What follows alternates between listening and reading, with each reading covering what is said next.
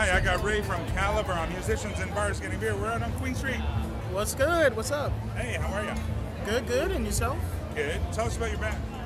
All right, Name change, of course. Yes, we just had a name change recently. We used to be known as Alkalades. Now we are now known as Caliber.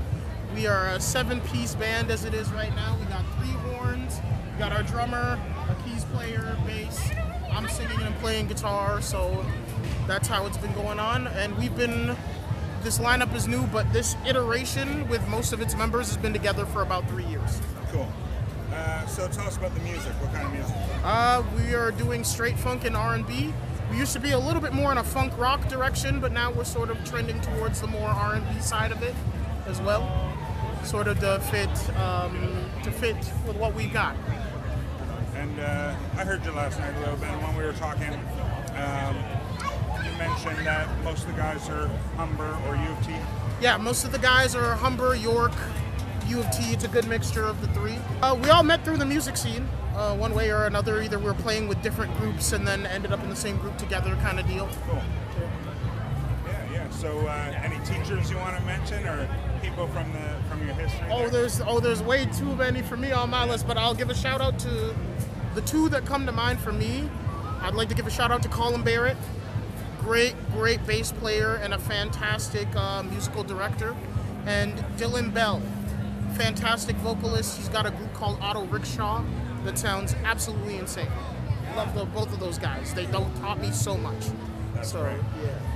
Awesome. And so tell us more about your history, your musical upbringing, and your influences. Well, I mean, I can't speak for the rest of the guys. For me personally, I grew up listening to a lot of records. My grandparents are from Jamaica, so like they had a huge vinyl collection. Vinyl, yeah. A lot of Bob Marley, a lot of all of that stuff, but also a lot of Michael Jackson. Still have my vinyl copy of Off the Wall. It's like an original print from back when it came out. Right. So yep, all of that stuff. Oh, that's cool.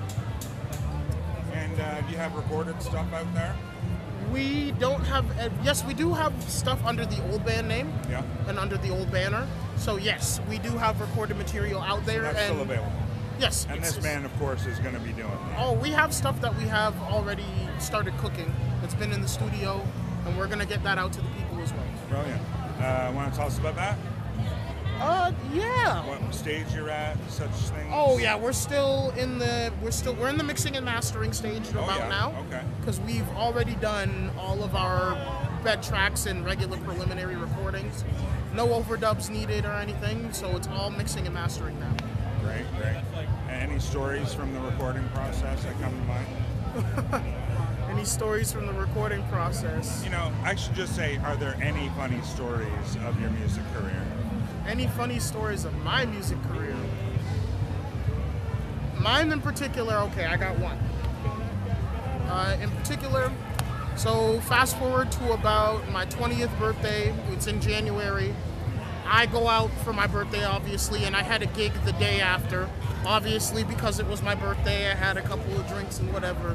Didn't know who would be there at the gig, but I'm hungover, and I go, and I meet the mayor of Toronto at the time, John Tory, while I'm absolutely hungover, and I had to just rip this gig. It was a gospel choir gig of all things, too, so I had to do that gig. Hungover for gospel. Hungover for gospel. But I get an amen for that. Yeah, amen to that. That's a good one. Yeah, it's a funny one. And I stole this question from the Woodstock movie. Okay. Okay, so this question's like a little bit off the wall. There was an English guy at Woodstock, and he was accosting the kids, and they're all in the mud, and he's in a suit. And he's got his microphone, and he sticks it in somebody's face, and they might have been on acid or something. And he says, why is music such a great communicator? Because you don't even have to understand what's being said. There doesn't even need to be words to be said to feel whatever is there. So it's not a silent communicator, but you don't need language. It's the sort of, it's just you feel it out. Vibe. Exactly. How do we reach you? You can reach us online at Caliber Funk. So Caliber Funk is our Instagram handle. If anybody has any email inquiries, they want to email us, you want to book us, caliberfunk@gmail is the thing you can reach us at. So you got Facebook and stuff? Yeah, we do have a Facebook page that we're getting up. That will also be Caliber Funk. And that'll coincide with the release, I suppose. Yes.